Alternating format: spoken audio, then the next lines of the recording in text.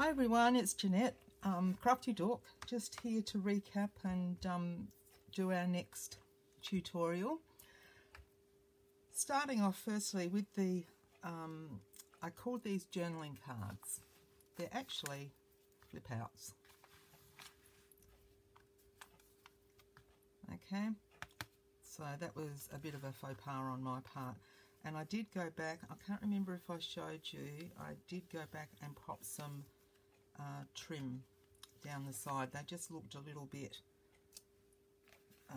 plain, so I did just a little bit of the leaf trim, and it just finished it off. And the same on number 3. Haven't stuck him in yet. Nope, this way, that's right, I've got him on the other side. So that even looks okay with the undersea bit, with the, looks a bit seaweedy. Okay, so there we go. Today it's an envelope. So I'll pop that back. I've done 2. We'll get rid of this one. Oh, excuse me.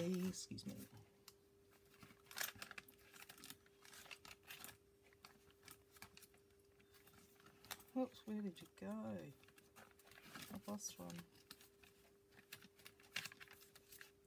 Oh well, I've lost one somewhere. Oh, goodness gracious me. Or did I? Is it in here? Oh, what a day. No, it's here. Oh gosh. Get you off camera. So this is one. I can't leave it there. I just cannot do it. Cannot do it. There we go. Stuck to my nails now. Okay, so it's just a little envelope, and I did use a tea dyed one. Afterwards I thought, well, that was stupid, it was wasting a tea dye because I've actually covered the whole lot.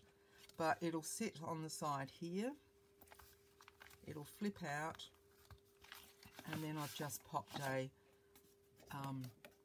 index card in. They were yellow ones that I just popped a bit of tea dye or coffee stain on. So it's very plain, it's just got some of the diary verse writing on it. It's got the bird, it's got a bit of a beetle and some more little snail, which I thought was a bit cute. So he goes here, a little bit of trim, it's a little bit of hessian-y, sort of, it's funny trim, it came from Stampin' Up, I think, they're both Stampin' Up. And then just a teeny weeny little bit of gold rickrack, and I thought that just, so that little one will flip out there. So that's for that signature. This one is for the one that's got a little bit of the sea under it, and I had this trim I bought ages and ages ago, and it's just gorgeous. You can get it all different colours, but I just got it in white, and I just spray it with my distress stains to any colour that I like, and it just lends itself to under the sea. So I just put that there, and then I looked and I thought, now what am I going to just jazz it up with? Because it's the anemone, and then this fell out of my bag. It's been around for ages. It's a bow bunny, I think, little trim, and the colours are like it, and it just reminded me of the little anemones floating in the water. So whether I put some jewels down there, or once I put that in the in the album, the journal, I'll decide whether I put some little, even I've got some little teeny weeny shells, I might even do that. So the way I did it, this is the envelope, it's a bit tea stained. So I've chosen my papers. I'm going to put the bird on the front. And do you know what? I've done it the wrong way around.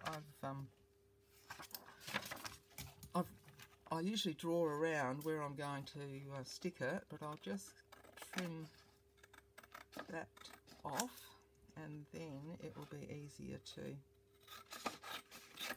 do it.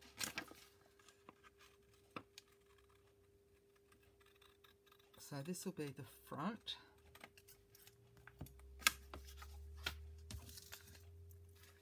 That's the little flap.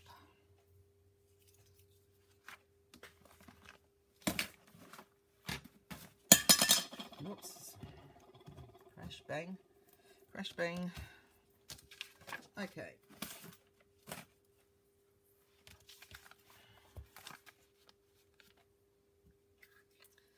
So, yoo-hoo, cover up the, this is why I thought afterwards, you goose, you're wasting your tea dyed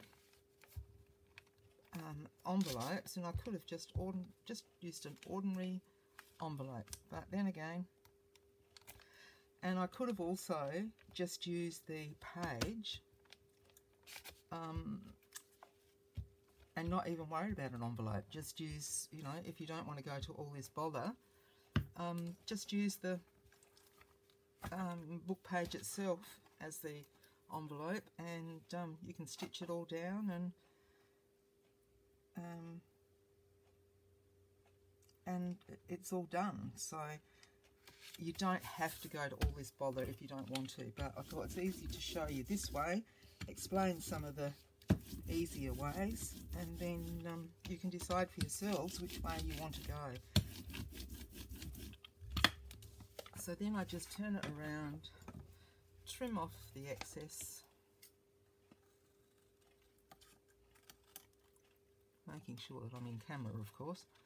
Oh, I've got a little bit of flour there that I'll keep to decorate something with. That's a bonus point. Oh, somebody's rocked up. I hope it's might be my girlfriend delivering my Stamping Up. If that's the case, it's going to muck up my tutorial, because I don't know how to stop and start. Oh my gosh. There we go. So that's the front cover of the envelope. And his little eyes have just gone over the top, so that's a bit of a shame, but that's all right. When you open it up, you'll see him. And it's got the little verse there, which is quite cute. So that's that. Then the back, you do the same.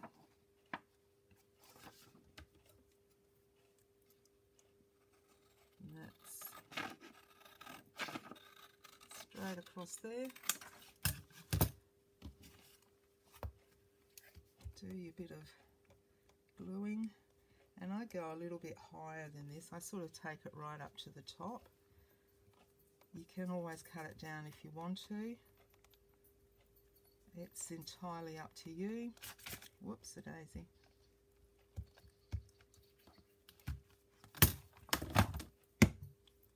And then I just turn it over now.